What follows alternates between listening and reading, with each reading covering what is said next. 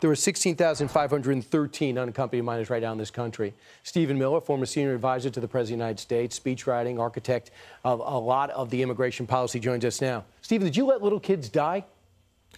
What Joe Biden said at that press conference is a detestable lie. It's not just a smear against President Trump. It's a smear against the patriotic border agents who save the lives, who rescue unaccompanied minors and get them safely back home. That was our policy. If you came here as, say, a 15-year-old from Honduras and Border Patrol apprehended you, they would then process you, put you on a chartered flight, paid for by the U.S. government, send you back to your home country, meet up with social services in Honduras, work with our State Department to get you back with your own family. Joe Biden is separating these families, stranding them in the United States, and sending the message not just to Central America, Brian, but to the whole world, that if you split off your family, if you send someone here 17 or younger alone, they will stay here for life.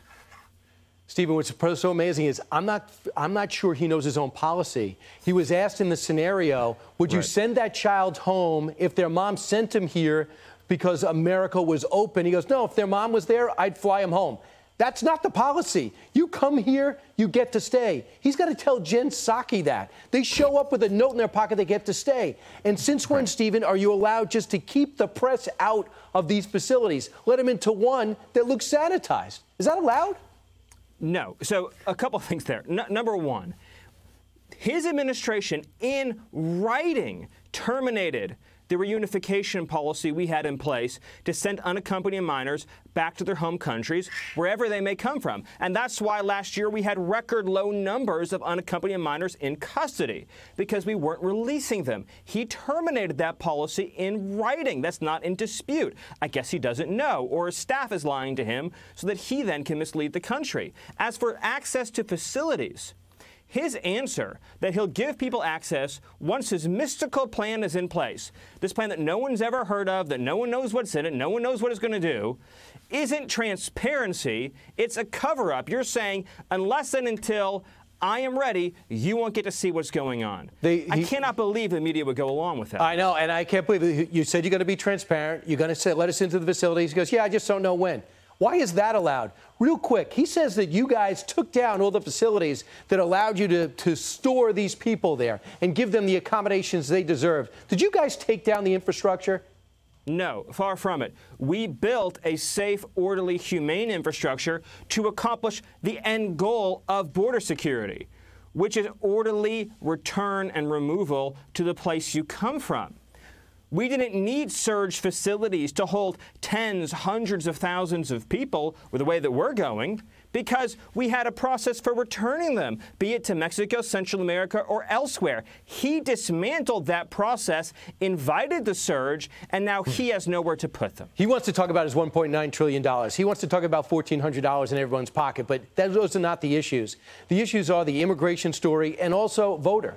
H.R. 1. And what's happening in a lot of states is they're tightening up their rules when it comes to signature verification and just identification, maybe a picture ID. That's what's happening in Georgia. It was chronicled and listed by some as racist. Here is the newest senator, Senator Warnock, talking about what's happening in Georgia, where they're going to give you 4 days now for early voting and ask for a reason when it comes to absentee voting and ask for ID. Listen to what Senator Warnock says. They are using the lie about voter fraud as a pretext for voter suppression. This is Jim Crow Redux in new clothes.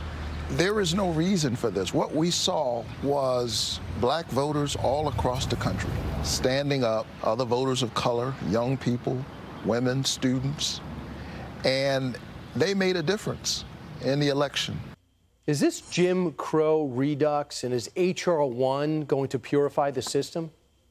You know, it's so insulting to every citizen of this country to say that it's a civil rights violation to ask somebody for an ID to vote. You need an ID in this country to rent a car, to cash a check, depending on your age, to buy liquor.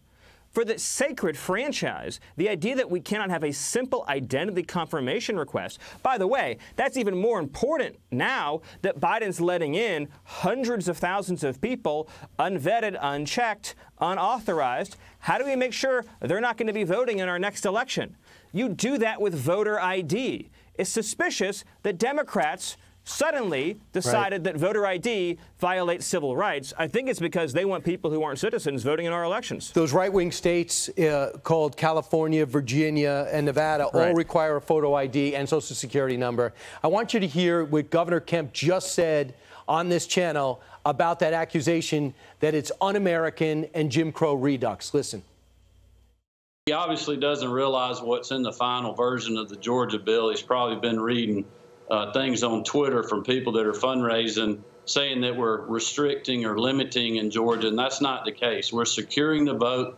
I think most people want that, whether they're Democrat, Republican, or somewhere in between. Everybody wants to have confidence in the election. Steve, this is very important because states should be the states' rights thing is in the Constitution. If you're going to federalize elections, that's not going to stand up to a constitutional test. But if H.R. 1 passes, that's exactly what will happen, and that's what they're debating on the Senate floor today. Final thought? This is not a partisan issue. Every citizen has the right to have their franchise protected, to make sure their vote isn't canceled out by someone who's not authorized to vote.